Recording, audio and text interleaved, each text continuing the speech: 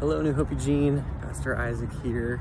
I am actually in the beautiful city of Cedar Rapids, Iowa, but wanted to just chime in with kind of an encouraging word that God just laid on my heart, especially as we kind of go through these this Summer Delight series right now. And so it actually comes out of Psalm chapter 3, and I love this chapter of Psalms because David's writing, and he's in a distraught place. He's writing, saying that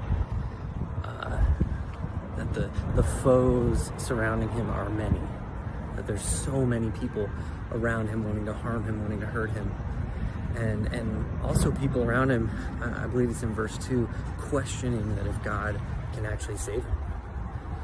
And I don't know about you, but right now I often feel a little bit in that place, facing all the stuff going on in our world. But I love in verse 3 how he starts to say that God is his shield about him and has salvation for him. And we have access to that right now just as well. So I wanted to encourage you with that. It's a sunny, beautiful day here. I hope it's not raining in Oregon, but if it is, I hope you enjoy it just as much. And yeah, hope you have a great rest of your day. Love y'all. Talk to you later.